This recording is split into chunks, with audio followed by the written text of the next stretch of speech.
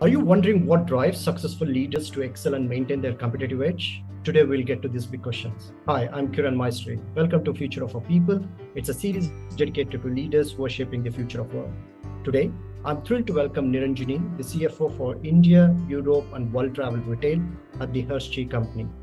With over 2 decades of extensive experience in finance, Niranjani has shaped business strategies and led several business units for global firms like Hershey, Procter & Gamble, Nokia, and Unilever.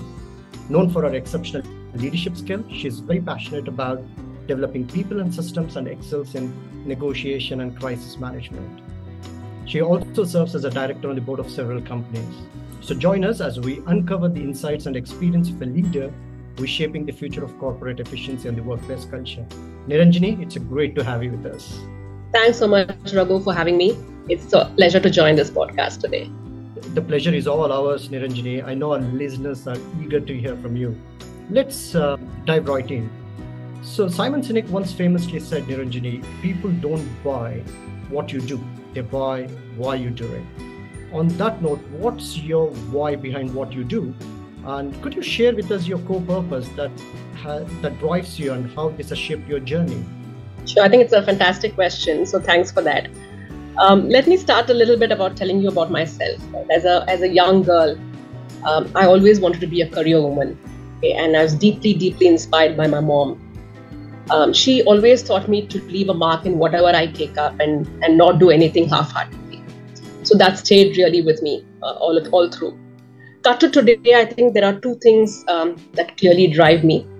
One is the opportunity to make a difference and create impact through the work that I do. The second one is to really create a meaningful people culture for my teams where people can come in, grow, and thrive. So these are 2 things that really drive me.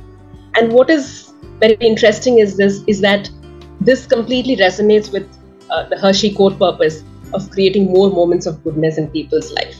I guess that's why I'm here today. That's fantastic. And thank you for sharing your organization purpose as well and making more moments of goodness.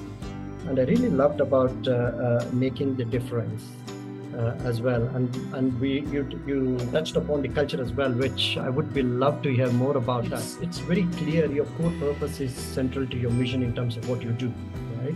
And given its importance, and I'm curious in terms of how your core purpose is interwoven into your daily operations and decision making within your organization. And in fact, there is a very good stat from Harvard Business Review, Niranjani, where they pointed out companies that activates their core purpose into their business operations can see a significant impact in their profitability, up by 17%. On that note, I'm very curious how you ensure that your purpose is more than a statement. It's really reflected in your daily operations and as decision making. Absolutely. And I think you called it out really well that the purpose needs to be practiced every day in one's life for it to be truly meaningful. So from a Hershey standpoint, whenever we talk about creating moments of goodness, that's something that we practice on a day-to-day basis, and that's at the crux of everything we do. Talking about how does this come into business decision making, for me, it's about doing what's right for the business and the organization, and having the long-term view for every single decision that I make is extremely critical. And the other part is we are first business leaders and functional leaders later on. Sometimes we kind of mix up the 2, but I think it's important to keep business first. And that drives all the different decisions across all touch points for me. Very impressive, Neeru. And I really love the fact in terms of how you said business results comes first. No matter whatever functional units you're representing, you all are working towards one common goal, that is achieving key results as well. Absolutely. Are there any examples that you can share with us, or any recent examples how you activated in the most recent? It doesn't have to be your organization, it's just in very general in terms of how do you translate that purpose into your decision making style. Is there any example that you could give us? Yeah, sure. So I think for me, a defining moment on my leadership journey has been where initially I used to think, if you do a good job, you're kind of home, right? But later on, I realized as I kind of started growing up in my career that you're only as good as your team. And thereby building a very strong team is something that every leader should invest time and effort. Yeah, and if your team is strong, 80% of the battle is won, right? It's initially a little tough to build, and sometimes we, in fact, feel a little lazy to even invest the time and effort. But I think that's where one needs to really push the envelope and say, this is how I can make this work. And once that effort is put, and then you kind of start building on it on a day-to-day basis, I think it truly unlocks magic. So is it fair to say that you don't build the business, you build the people and let people build the business? Yes, that's a smart way to build the business. That you have such an extensive experience in your leadership as well. Is there any defining moment where you felt like, this is, because you as a leader, you always tend to learn, right? Because our experiences teach us to become a better person. So was there any moment where you can think of that really shaped your journey in terms of leadership role, in terms of how you lead others? Yeah, I'll go back to my first role in Unilever. I think when I started as a fresh trainee and my first role in Unilever, which was back then, we were called as Bombay branch, responsible for the Western region. I think I was entrusted with a team of almost 20 to 25 people. As a fresh-eyed, wide-eyed 22-year-old, handling a team of that size and a very diverse team. You had people who were freshers, you had people who were close to retirement, you had a great blend of professionals, young people just out of college. So for me, it was a very, very defining moment, and I think it gave me a lot of learning opportunities to really adapt my style and ways of addressing different needs of different people in the group. I think I learned a lot. And had the organization not entrusted me with such great opportunities right at the start of my career, things could have been very different. So I'm really grateful that I got these meaningful experiences very early on my career that I could build on. So is it? It's a great, very early in your career, you understood what good looks like, right? And that's the practice you followed all your journey as well. So touching to that point as well now, if you had to give an advice to a younger version of yourself, now you have reached a point where you are bringing up more leaders. I wanted to understand a bit more about what makes a good leader versus especially in this current era of generative AI era, right? Where the leadership styles are getting evolved. So what do you think are the skills that one should carry? In true management style, I'll kind of put a 5A approach to it, okay? I think for me, first thing starts with the aspiration. I think as a leader, you need to aspire to win. You need to aspire for a newer tomorrow. You need to aspire to renew the current to a better tomorrow. Right? I think it starts with aspiration. The second one as a leader is what is important is to be aware. You need to be self-aware. You need to be aware of your team, of your surroundings where you're playing today. I think the awareness is extremely critical for anyone, especially someone who's young. The third one gets more critical as you grow in your career, which is being accountable. So as a leader, the buck stops with you.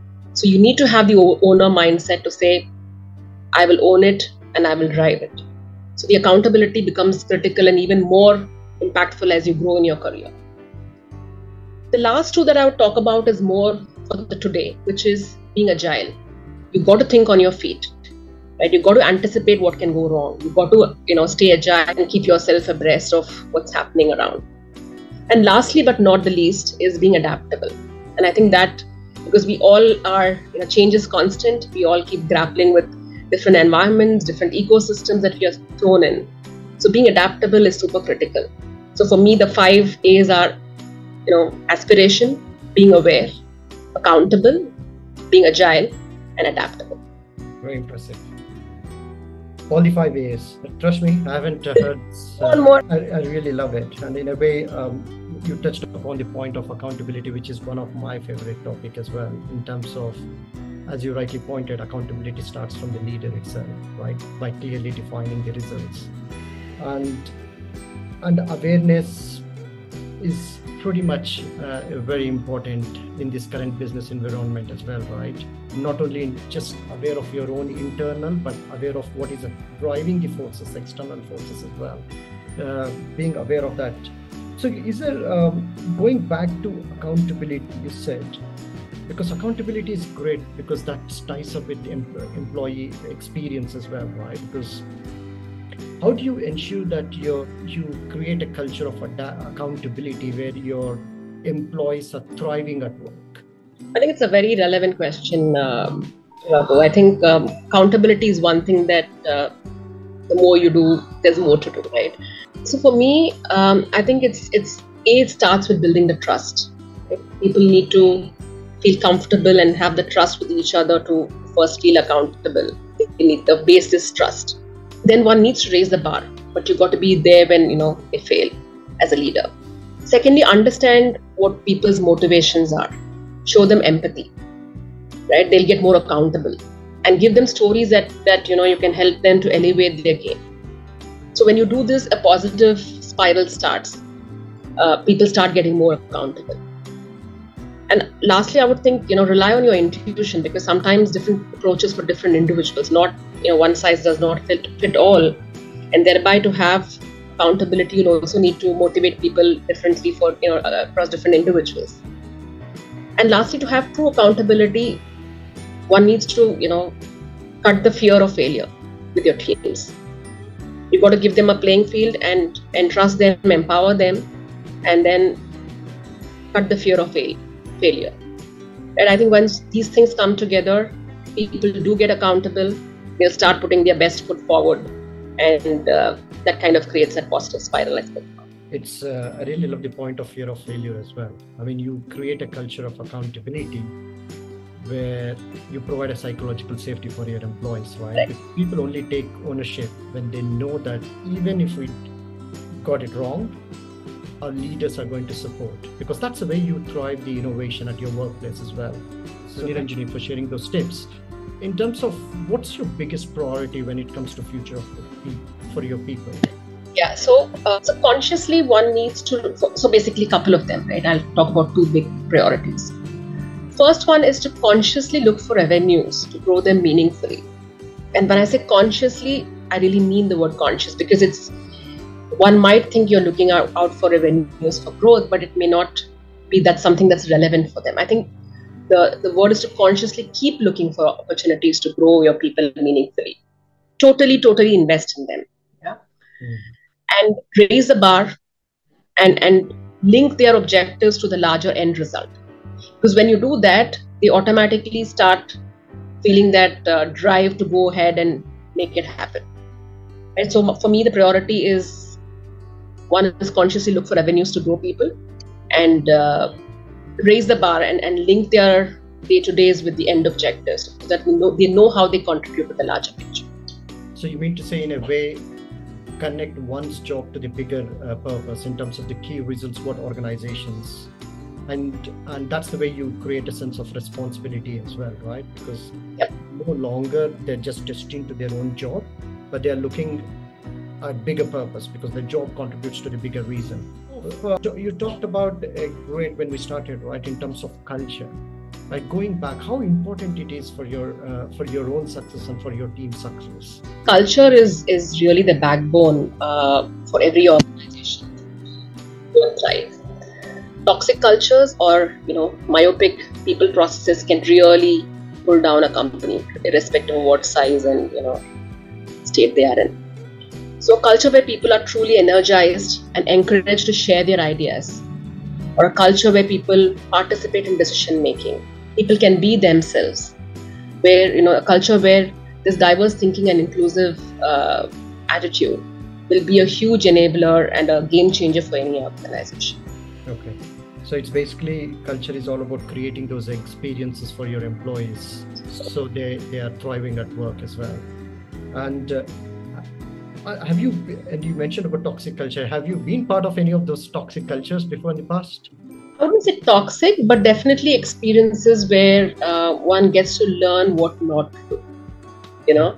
So you kind of put yourself in similar situations when you have other instances, these things can happen, and say, look, this is what I learned or I struggled with. So I need to make sure that doesn't happen with my team or my team. So I think that's also a learning of sorts. You need not always only look at good things to learn. You can even learn what not to do. So the advice you would give to employees who feel they are not where the environment is currently not supporting is take that as a learning opportunity. Yes. Right, and because at some point in life you have to see all kind of environments. That's where you become better version of it. Let's get to know a bit more about you, Niranjani. In terms of, is there any one personal practice that you follow diligently to be where that has shaped you to become who you are now? Okay, very interesting question. So I'll talk about a little bit of a practice, and then I'll talk about a habit or something that stayed with me. Okay, so I think from a habit, I'm an eternal optimist. So, I mean, irrespective of how things go and how bad things can get, I always look for avenues and ways to bounce back. And that's, I think, has helped me personally, has helped me professionally. So that's one habit. And I think a personal practice that I will talk about is a little old school, but that stayed with me, is to put pen to paper.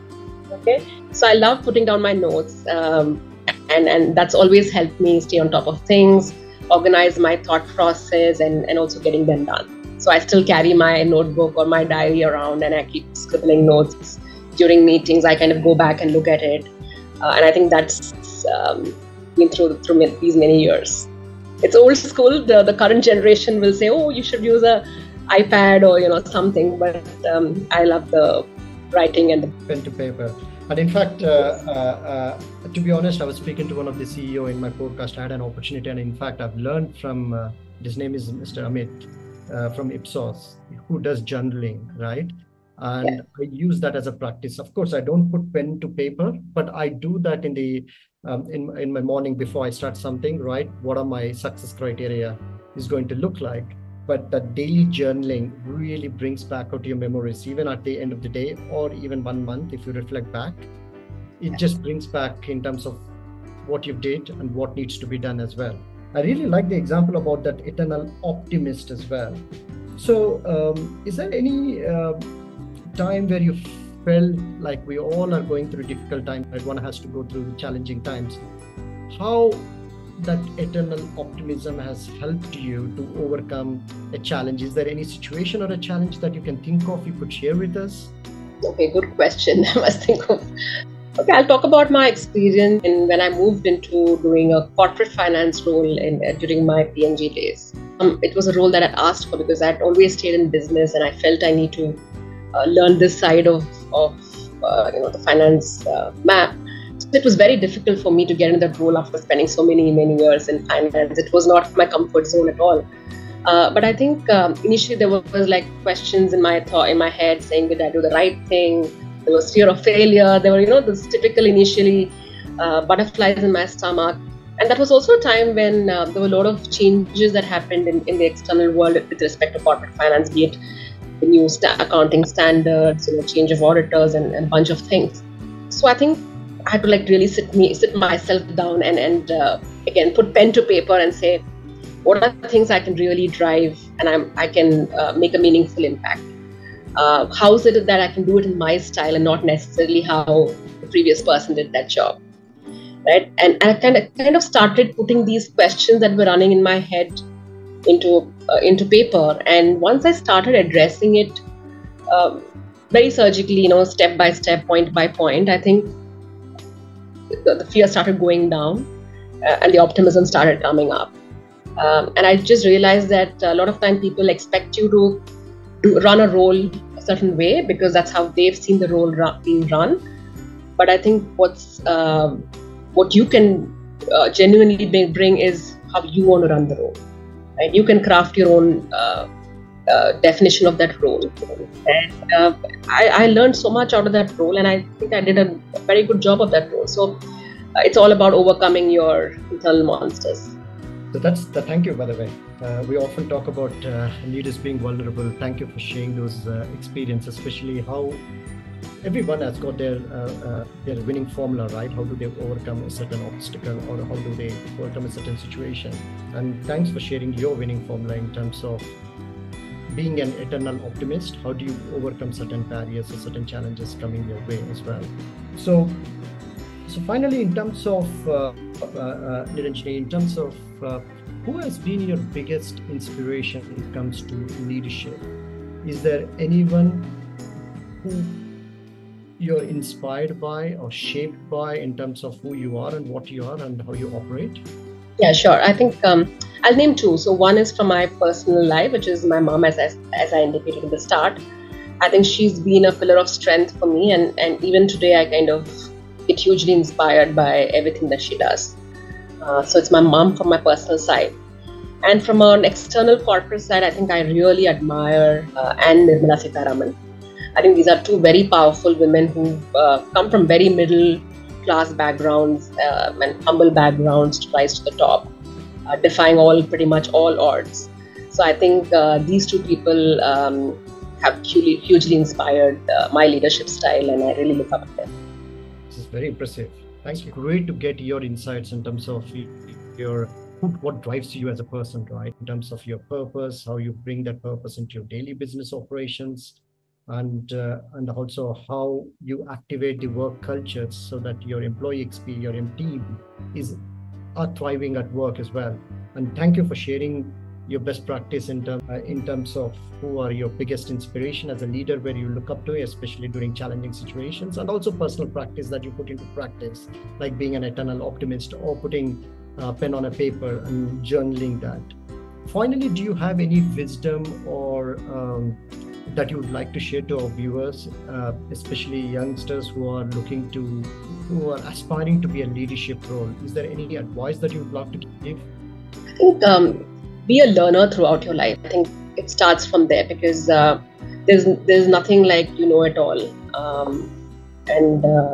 For me, that is at the fulcrum of this whole piece, because today I do see a lot of people saying, "Oh, I know it all," because then the moment you do that, you're shutting yourself to a lot of new opportunities and new thinking, right? So I think that's one.